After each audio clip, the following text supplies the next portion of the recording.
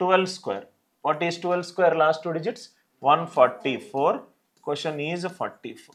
Now see. If they ask you, what is the last two digits for 88 square?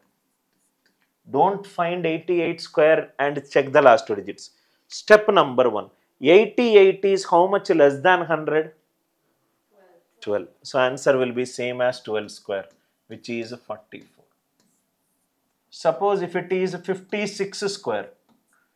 56 is how much more than 50? 6. What will be the last two digits of this number? 6 square 36. Suppose if it is 43 square. We have to check how much it is more than 50, less than 50. More than 100, less than 100. 43 is how much less than 50? 7. 7 square is 49, which is 49.